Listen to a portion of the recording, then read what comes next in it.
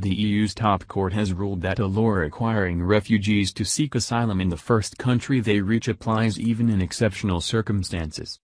The case, brought by Austria and Slovenia, could affect the future of several hundred people who arrived during the migrant crisis of 2015-16. The ruling concerns two Afghan families and a Syrian who applied for asylum after leaving Croatia. The court says it is Croatia's responsibility to decide their cases. The crisis unfolded during the summer of 2015, as 1 million migrants and refugees traveled through the Western Balkans. Under the so-called Dublin regulation, refugees typically have to seek asylum in the first EU state they reach. But Germany suspended the Dublin regulation for Syrian refugees, halting deportations to the countries they arrived in. From August 2015, hundreds, and sometimes thousands, arrived in Austria every day, initially via Hungary and later through Slovenia. Many wanted to travel on to Germany, but around 90,000 applied for asylum in Austria, equivalent to about 1% of its population. The Afghans rejected by Austria. Among them were two sisters from Afghanistan, Khadija and Zainab Jafari, and their children, who arrived at the Austrian border in February 2016. According to Stefan Klammer, a lawyer from the Diakonie charity, they came through the organized transports from the Austrian and other governments. They came from Macedonia in a few days directly to Austria. At the Austrian border the Jafari sisters were allowed in because they said they wanted to go to Austria and ask for asylum, he said. But unlike many other Afghans, they were not granted asylum. The Austrian authorities eventually decided that they should be deported back to Croatia, their point of entry to the EU, under the Dublin regulation.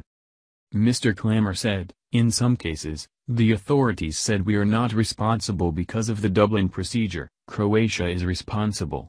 So the Jafaris got this decision. The Jafari sisters' case was taken to the European Court of Justice, ECJ, along with a similar incident in Slovenia involving a Syrian national. On Wednesday the ECJ ruled that their crossing of the Croatian border had to be considered irregular under the Dublin rule. Just because one EU country allows a non-EU citizen to enter its territory on humanitarian grounds, that authorization is not valid in other EU countries. Austrian lawyer Clemens Lochner said that hundreds of asylum seekers would be affected by the ECJ's decision. For those already in Croatia, 700 or so, for them the story is over. Austria won't take them back. But the fate of others is unclear. Farzad Mohammadi from Afghanistan came to Austria in February 2016 when he was 17 years old. He was deported back to Croatia last November. It was very difficult. I had tried so hard. I was in a choir, I played football, I was doing a German course, I did everything I could. But they said that is the law, you have to go, he told the BBC. However, he was allowed to return to Austria pending the court decision. Croatia was very bad, worse than Austria. We only had a thin blanket, there were problems with the heating. The toilets were dirty. Very difficult. In its ruling the ECJ stressed that EU countries could show a spirit of solidarity under a sovereignty clause that allows member states to examine asylum applications even if they do not have to. Lawyer Clemens Lochner told the BBC that for those whose asylum claims have been frozen, technically they can be sent back, but the court reminds states they can show solidarity or leniency.